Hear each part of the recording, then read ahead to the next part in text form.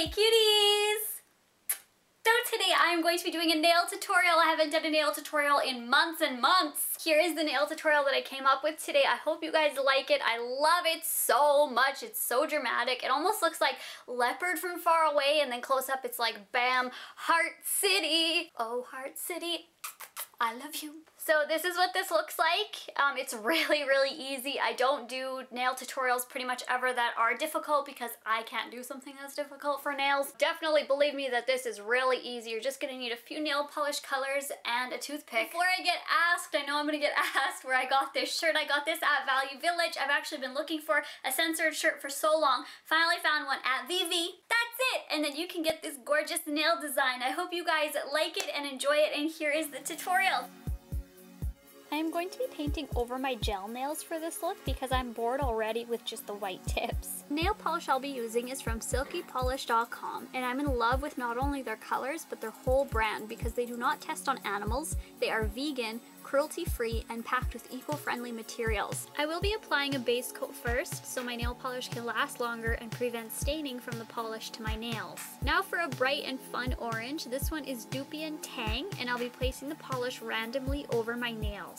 A bright chickadee yellow next. This is in Tussa Sun Glow, again placing it in a random spot beside the orange. Lastly, an amazing pinky fuchsia in Voile Serenade. They are killing me with the names here. I can't pronounce French if my life depended on it. I'll be placing all of these colors all over my nails in sort of a patchwork design. This does not have to be neat at all because we'll be covering the harsh edges later on. Just focus on getting the colors on your nails and the positioning of the colors. Alternate colors and place them in any design at random all over your nails just to get the color on.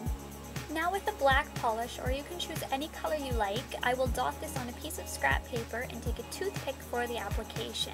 Dip the toothpick into the polish, and I create the hearts by tilting the toothpick sideways a bit and just making a small stroke one way and doing the exact same thing the other way in the opposite direction. This technique is super easy, but make sure that you're placing the hearts where the colors meet so that the background doesn't look like it has harsh edges where the colors intersect. You can do big or small hearts and as many as you like to cover the lines of the colors so it doesn't look harsh underneath. This will make the whole look flow together, and I just realized that this look almost looks like little bats or birds flying away. And this is the completed look. It is really easy and I hope you guys enjoyed it.